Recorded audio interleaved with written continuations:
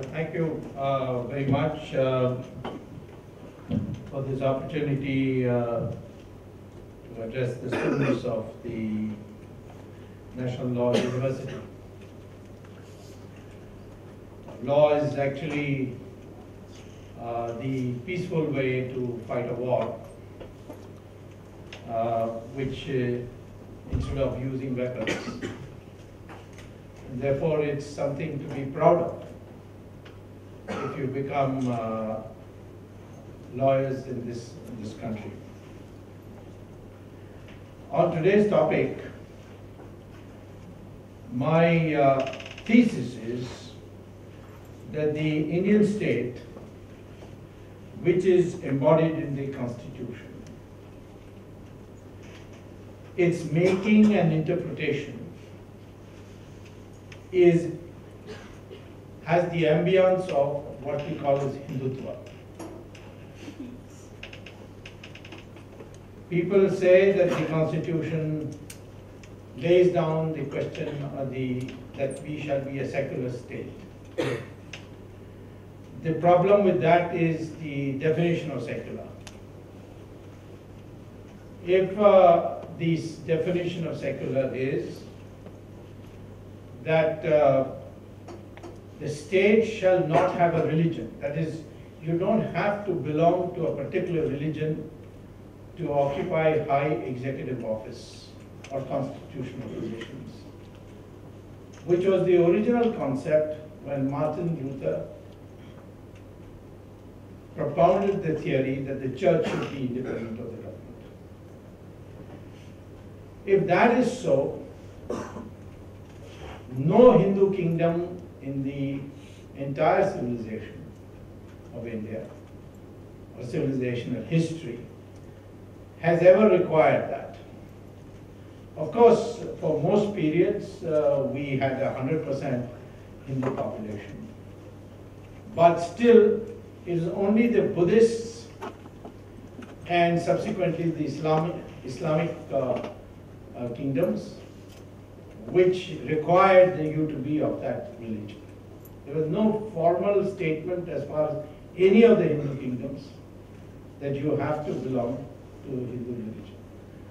Because the concept of Hindu religion was based on what is called as diversity of thought. Hindu religion does not have a prophet. Hindu religion doesn't have a book. Hindu religion doesn't have a church or a Makkah. Hindu religion is not of one theology. It has a variety of theologies with a common basis, definitely. There is a common basis, and the basis includes that you can achieve God in this life, which other religions do not accept.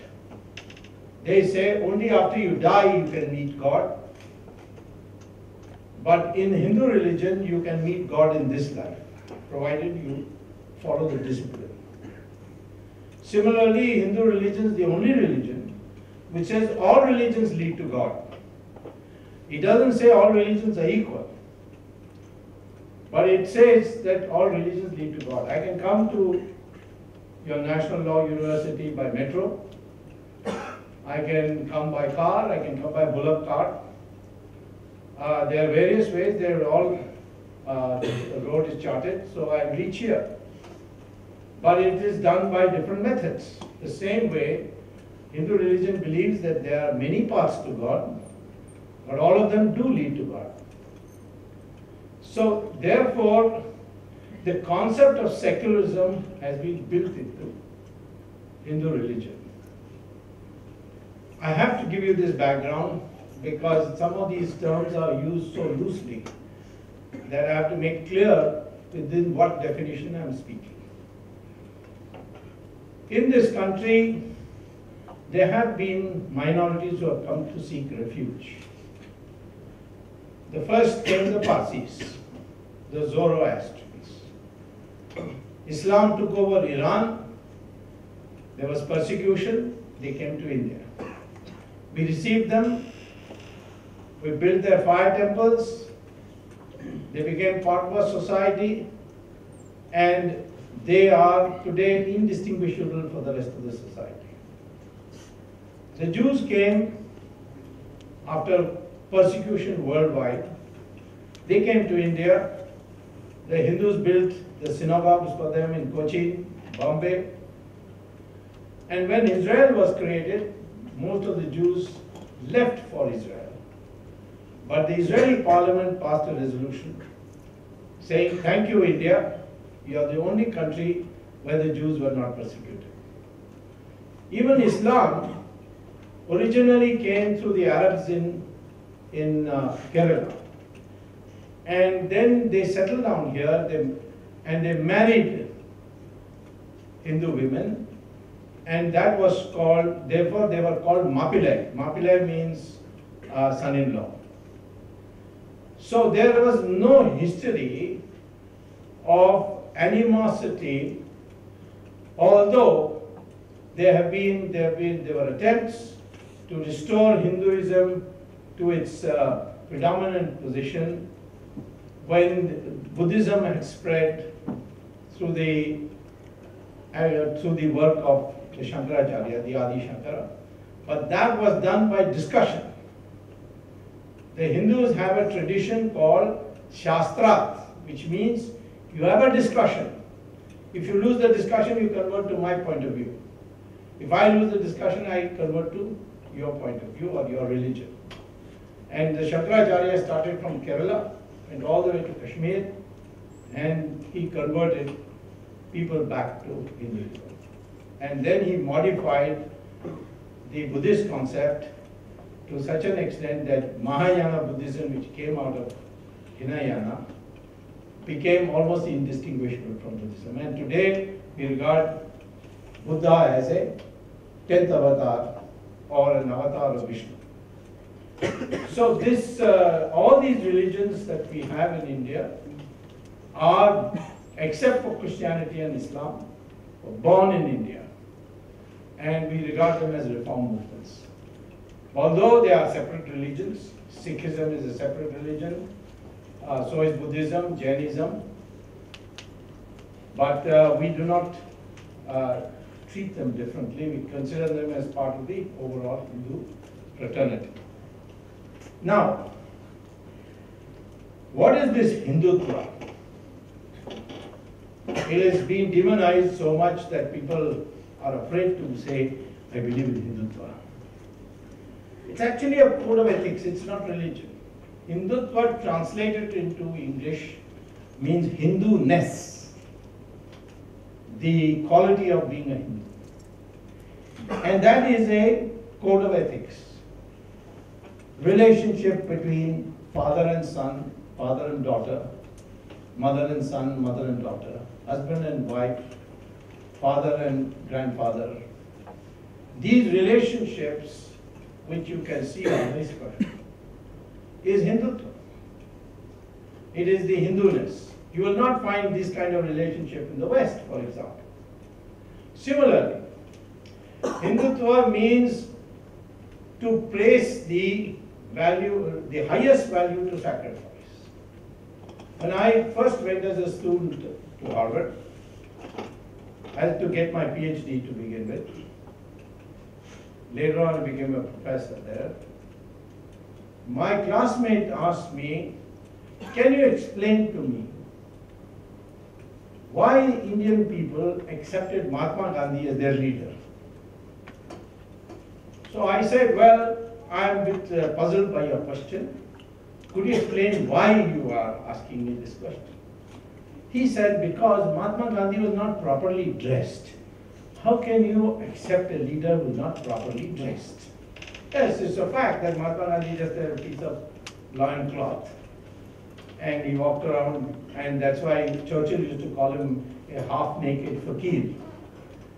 So I asked him, in your country, does the leader have to be very well dressed? He said, yes. He must have the best suit, the best tie, the best coat. His shoes should be shining. In fact, he gave me the example that there was a debate between John Kennedy and Nixon Nixon lost because he forgot to shave. something which in India you would not think twice. Similarly, the religious leaders also are very well dressed. To take the Pope, you will never see him in anything but satin gown with diamond, ruby, sapphire necklaces. His cap there will be full of studded with jewels. Whereas you see our sadhus, our spiritual leaders, they just have a baba kapra to surround them, even if they are very well placed materially.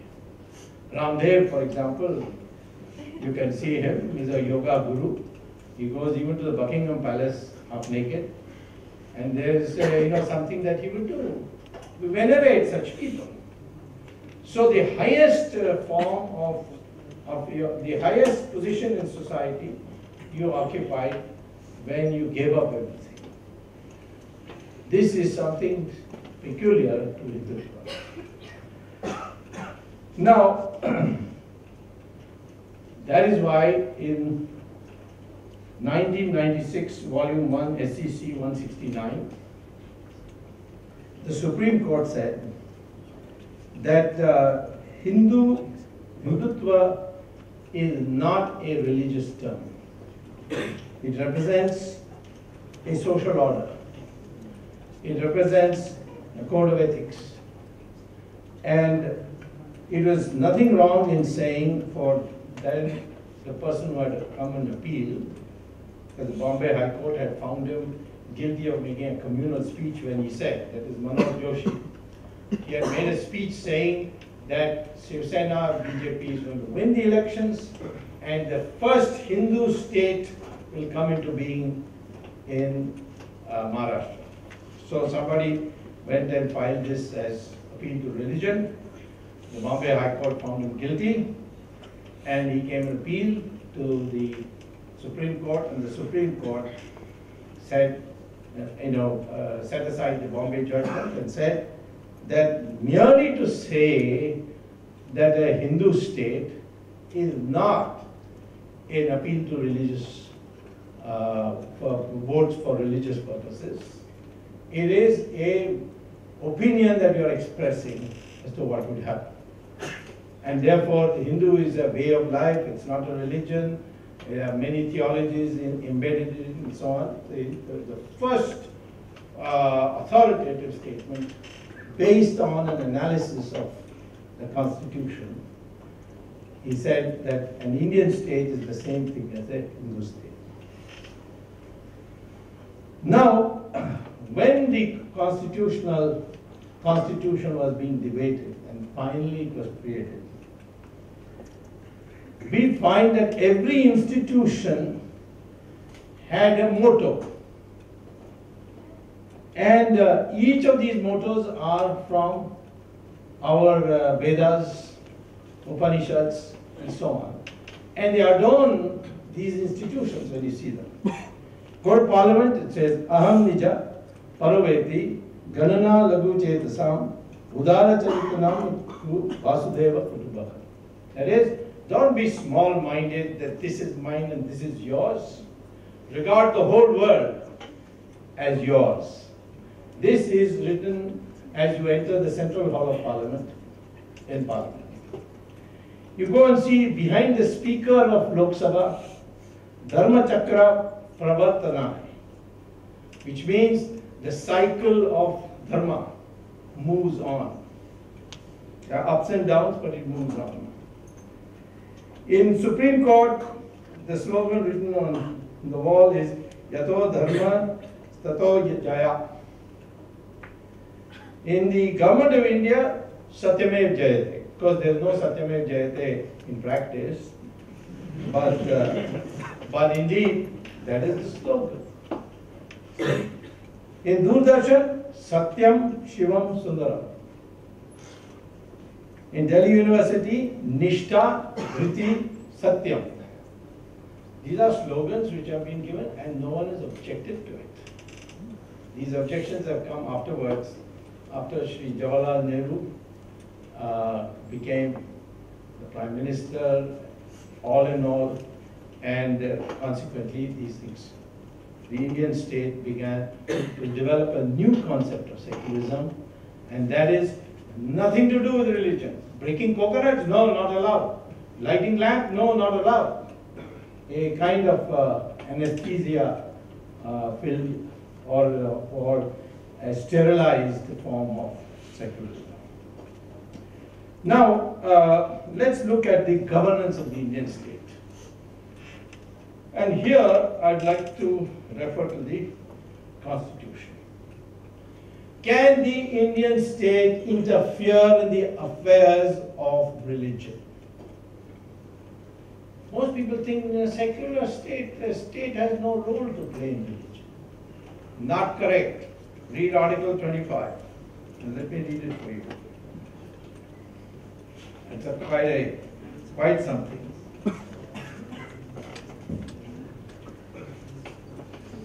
Article 25 is a fundamental right.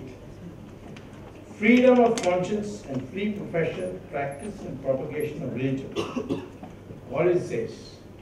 Subject to public order, morality and health, and to other provisions of this part of fundamental rights, all persons are equally entitled to freedom of conscience and the right to freely profess, practice and propagate religion. Now what does it say? Subject to public order, morality and health.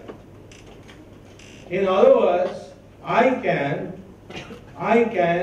interfere in religious affairs if I felt it was against morality, if I felt it was causing public disorder, or it was not conducive to health. Supposing somebody says that I believe in human sacrifice, can the state interfere? Of course it can. Why? Because it affects the health of the person who is being sacrificed. He will be no more. Similarly, if you say my health requires that I should, my religion requires that I should regularly beat my wife, can the state intervene? Of course. The morality question. So, the state has the power to interfere in the religious affairs of any religion if any of these three things are violated. Let no one think that, we cannot intervene in the many of the common concepts that we accept. For example, gender equality. The Supreme Court was in 1977 asked, do I have a right to convert? Because the Christian missionaries had come in big way, and they come from abroad, well armed with a lot of money, and they started converting people to Christianity in a number of states. So this matter went to the Supreme Court. A constitutional bench sat over it. It's called the Stanislaw Judgment of 1977. And what does it say? You have a right to profess religion, but you do not have a right to convert if it violates public order, morality, or health. And therefore, if you induce somebody to convert, for instance, you say, you become a Christian, I'll get you a scholarship to America. You cannot. It's against the law. And many states have enacted statutes to say that if you do it, it's a criminal offense. Orissa, Madhya Pradesh, Himachal, a number of states which have done it. And therefore, when you are asking this question, religion in the Indian state, it is not Saffron way, where when we say that Hindus, the Saffron way, the Hindus say, all religions lead to God, there's no need to convert. You want to be a Hindu? No ceremony. Just say, I'm Hindu, tomorrow you're a Hindu. That is the Hindu way. And the Constitution supports that. If somebody says that, no problem. But if you induce that person to convert, which the missionaries were doing, then it is against the Constitution. You don't have a constitutional right. So this is the first part. At the same time it says, Article 26, subject to public order, morality and health, every religious denomination or any section thereof shall have the right to establish and maintain institutions for religious and charitable purposes, manage their own affairs in matters of religion, own and acquire and immovable property, and administer the property such according to law. Now, does that mean that if I start a temple, I can do what I like with the money that people donate? No. It has to be managed. If I have a mosque or a Waqf board or a personal law board and I collect money, can I use it as I deem fit without the state asking me questions? No. Same thing goes with the church. So the power for a government to take over a religious institution which has been mismanaging its administrative affairs is provided for in the Constitution. And since 1952, and even before when the British were there was a similar law in a different form. It was in the form of a statute because we didn't have a constitution then. Temples were being taken over. And as of today, 4,57,000 temples are administratively controlled by the government. Now, how can you call this secular activity? Because you are only controlling the secular activity of the temple. You are not interfering in the religious activities of a temple.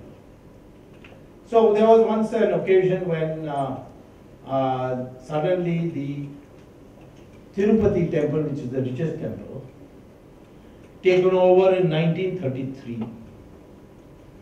That temple, they had brought in a provision to adopt a board of governors for the temple's administrative control.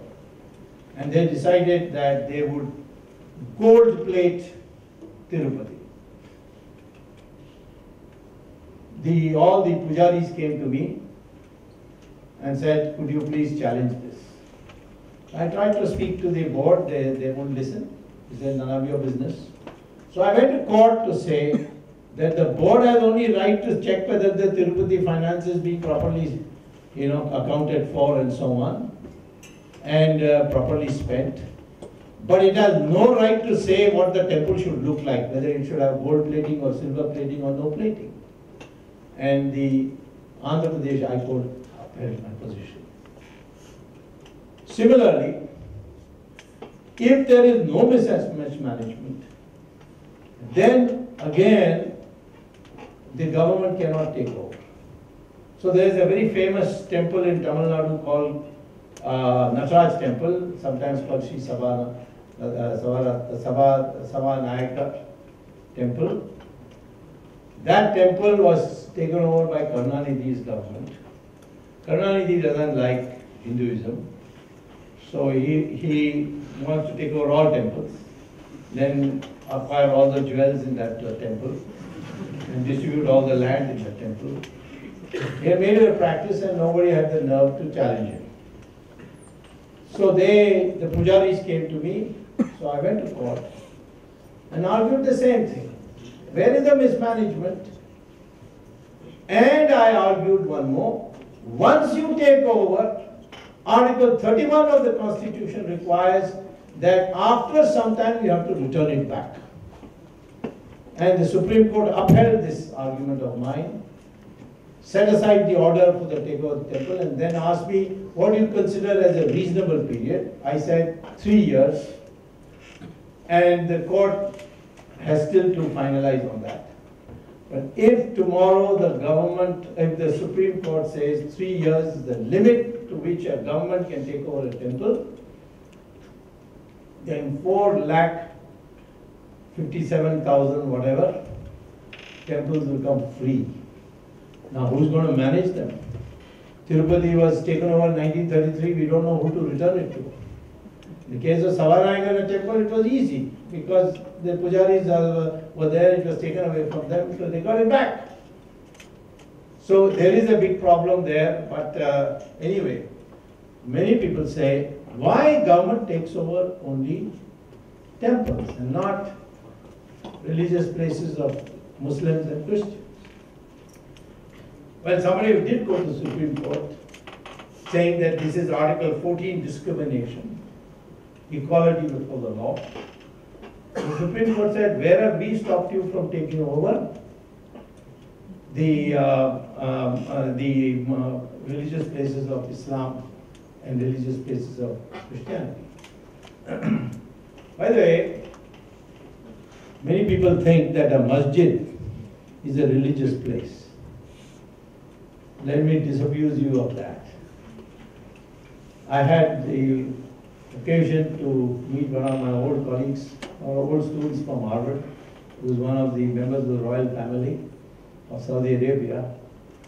And I found from newspapers that they were demolishing mosques and building roads and apartments. So I asked him, can you tell me, can you do this? I mean, the Muslims of Saudi Arabia object. He said, no, it's just a building. Masjid is a place to facilitate reading namaz. You can read namaz anywhere, including in an aeroplane, including in your drawing room. It is not a religious place. Now, most people don't know that. It's about Babri Masjid. They say, oh, religious place is being demolished. Well, the only thing you can say about Babri Masjid is it was an unauthorized destruction. But you can't say you destroyed a religious place because in Islam, masjid is not a religious place. And therefore, you are talking about me walking the Saffron way. Very soon, one of these days, we are going to tell the Muslim community that, see, in Vrindavan, in Mathura rather, there was a Krishna temple, you demolished it and built a masjid. And in Ayodhya, you demolished a temple and built a masjid. And same thing in Kashi Vishwanath. These are three premier places. Of course, you, over the years of 800 years, you demolished about 37,000 temples according to our records, maybe more, but not less. We're not talking about that, but these three, please build your masjid somewhere else. We'll build it for you. And leave these temples to us. Now, a question was raised whether under the Indian constitution, the Indian state, a temple is a religious place. That also you can say is a building to house the Lord. Well, when I was law minister in 1991, a matter came up of an auction of a Nataraj temple. Auction of a Nataraj statue, that great dancing, the Tandav of Shiva. And our High Commissioner felt that it should go back to India. So how do we bring it back? Because the people who are going to auction it, they said that they found a farmer having it and they paid him money and brought it here. So it's their property now. The farmer said, well, I was digging one day, I was running the plow one day and I heard a metal sound, so I dug up and I found this Nataraj statue there. And it obviously had come from a disused temple nearby. So, therefore, I sold it because I couldn't keep it. Now, we argued the government of India argued in the House of Lords that a temple is built after a puja which is called Prana Pratishtha Puja, that you can only do after 41 days of fasting, not like Mr. Kejriwal's fasting, but genuine fasting. After 41 days of fasting, you recite certain prayers, and then what happens, according to our faith, the Lord enters the murti, the idol, and after that, the God whose temple it is, the temple becomes his property, and we cannot be its owners, we can only be its trustee. So a temple is always a temple. Once the Prana Pratishtha Puja is done. Not these temples you see on the pavement, you see, those are all money-making exercises. There is no Prana Pratishtha Puja and all this. It's a very hard puja. So therefore, if there is a temple, even if there is no worship there, it is disused, it shall remain a temple forever. Who says this? The House of Lords judgment of 1991. So therefore a temple is always a temple. But a masjid is just a building. It can be broken to build somewhere else. So now which way am I going? Is it pure Saffron way? Is it legal Saffron way? So I would like to bring this to your notice. Now let's look at some more constitutional provisions. Let's go to Article 37 of the Constitution. Article 37 of the Constitution says, it's under Part 4, Directive Principles of State Policy. The provisions contained in this part shall not be enforceable in any court. So it's not a fundamental right in that sense. But the principles laid therein, therein laid down are nevertheless fundamental to the governance of the Indian state, of the country, and it shall be the duty of the state to apply these principles to making laws. Now, what does it say? Let's take Article 44 of the Directive Principles. Uniform civil code for all citizens.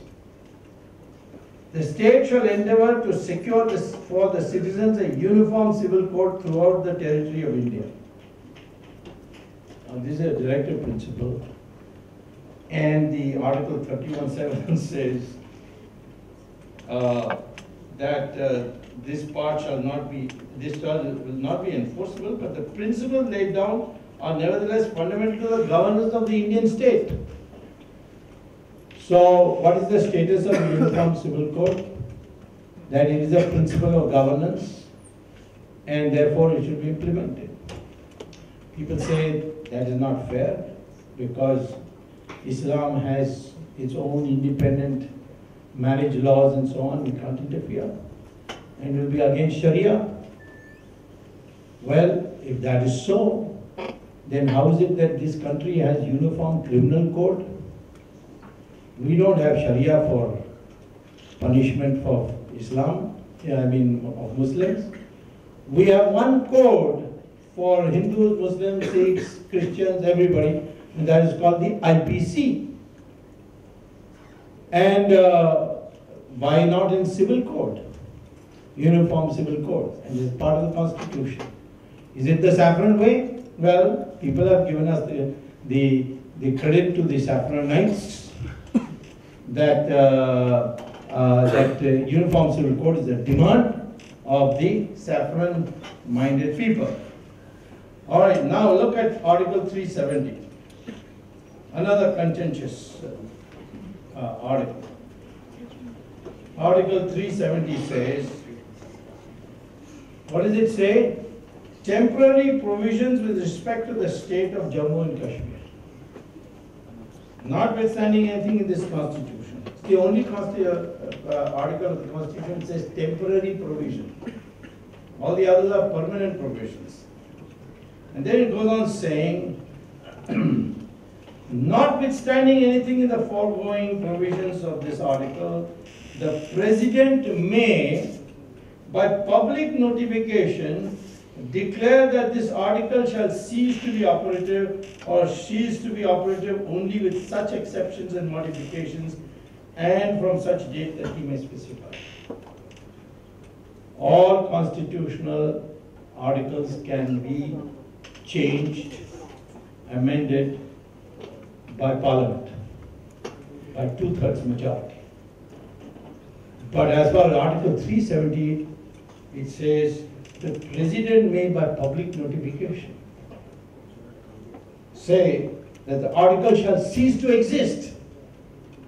So Article 370, which is considered as the Saffron way, is already shown to be a temporary provision which can be removed by just the President, Mr. Pranab Mukherjee, saying, "Khatam ho gaya," and that's the end. That's in the Constitution. Then let's take Article 256, which very few people know about. Yes, time factor, 10 minutes. 256. It says that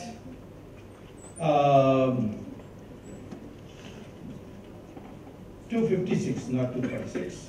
246 is also very important, but I'm not on it. Obligation of the states and the union.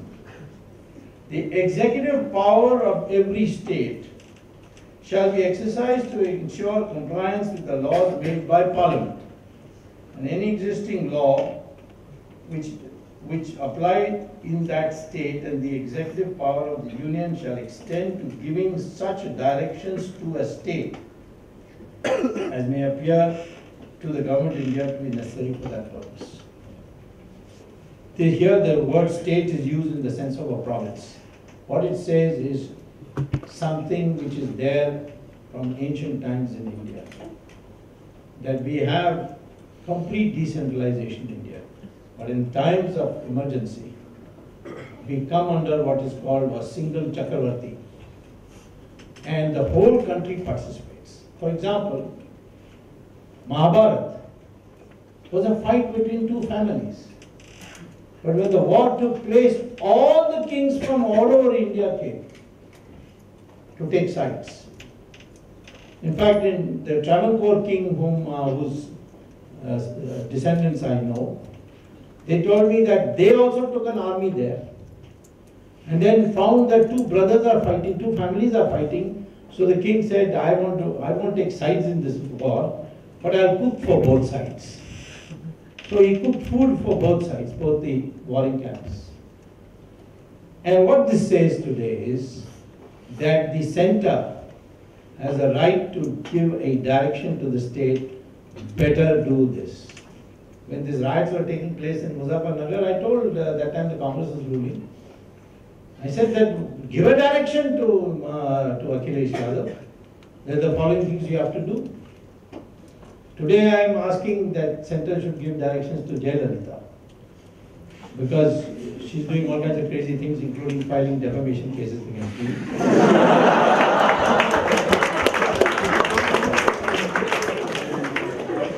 Look at this power.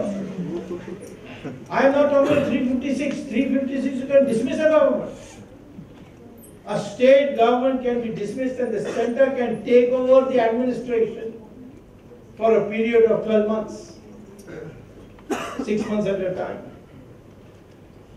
This is what makes this Indian constitution not at all federal.